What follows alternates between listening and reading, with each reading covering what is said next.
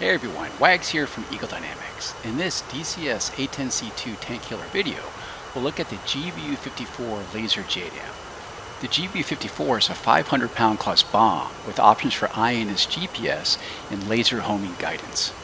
It can be loaded in all 1760 smart racks.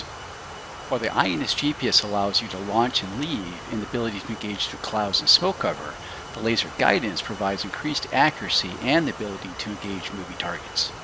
It's up to you to determine the best guidance for the engagement. Let's get started.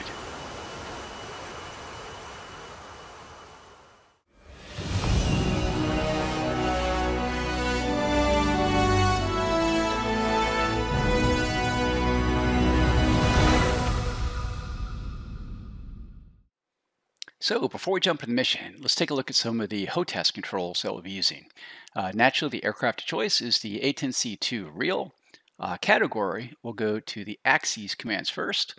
And the big one here is the ability to slew the cursor on the displays. And we're doing that with HOTAS slew horizontal and HOTAS slew vertical, both of which you can see I have mapped to the mini stick on my throttle here.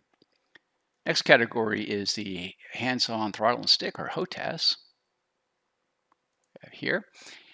And the ones here are going to be the HOTAS switch, aft, center, and forward. Then the China hat, aft and forward. The coolie switch, down, left, right, and up. The display management switch, or DMS, for aft, forward, left, and right. The master mode button. The target management switch, or TMS, for aft, forward, left, and right.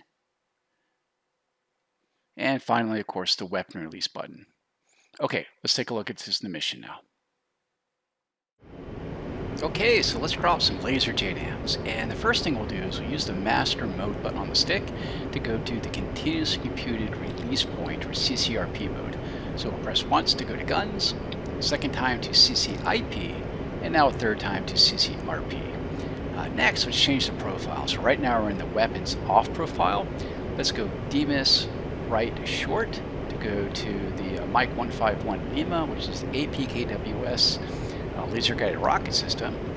One more time it goes to the Maverick, and now a final time to the GBU-54, and that's where we want to be. Up ahead here through the HUD we can see a square with a line, and that indicates our current steer point. That's also our sensor point of interest. And what we're going to do is we're going to slave the targeting pod to look at that point to find a target. So let's turn on the air-to-ground mode of the pod, bring up the latch. Now we'll make the targeting pod soy by going long right on the coolie switch.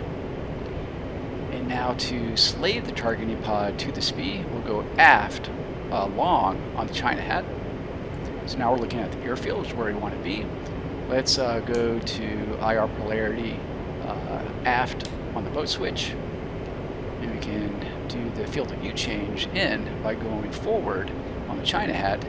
And now we can use the DMS switch forward and back to zoom in and out. And I'm using the mini stick on my throttle now to move around the crosshairs. Zoom in on this guy. That's good. At this point, I'm going to go ahead and make this my new sensor point of interest, or SPI, by going TMS forward long. Okay, now that's my new SPI, which this coordinate now would be handed off to the laser JDAM to hit this target when in the INS GPS mode. Next, let's bring up the digital storage management system on the left side. So go coolie switch to the left short, again, and again.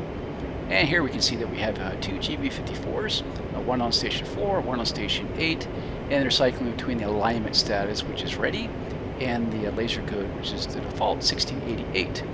But if you wanted to change that laser code to match, say, your targeting pod or an external designation, we can go to inventory, click on a station, go to GBU, go to GBU-54, and here on the right side we have laser code, and you simply punch in the laser code you want, and then press the OSB here to enter it. Let's come back out to the TAD. So for this first attack, we're going against this static AAA piece. So we're just going to be doing an INS GPS guidance without any laser. And this is, of course, ideal for a static target that's not moving, or if the targets are under a cloud layer or dust. On the left side of the HUD, we can see the range to target, about 4.7, with the time to reach it, 50 seconds, so we're well within range. Let's go ahead and press and hold the weapon release button and bomb away.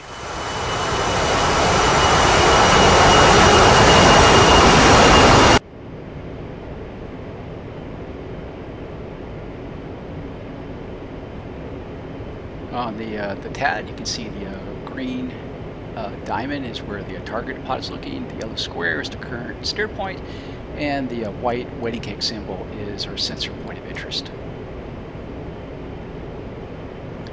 The time to impact is here at the bottom of the staple, about 13 seconds right now.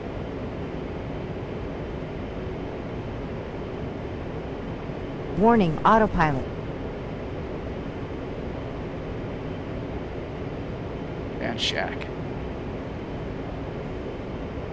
Okay, so for the second attack, we're going to be going against a moving target this time. So for this, not only won't give us increased accuracy, but will also allow us to engage moving targets, is the laser guidance portion of a Laser-JDAM.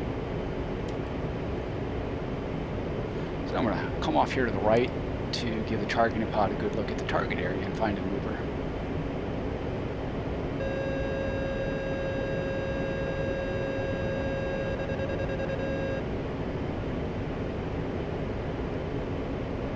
Okay, looks like I have two right here. So zoom in, yep, let's designate that for a second, and swing back in.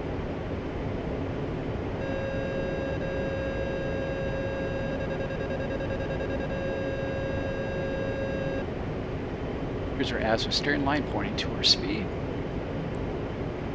Okay, let's snag a point track on these targets. We've got a good point. We're within 2 miles. At this point, I'm going to go ahead and press and hold the weapon release button. Bomb is off the jet. I'm going to press the nose wheel steering button now to turn on the laser with the flashing L. Time to impact is 15 seconds.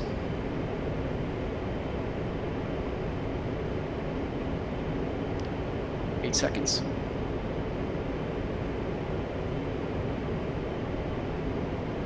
And shack.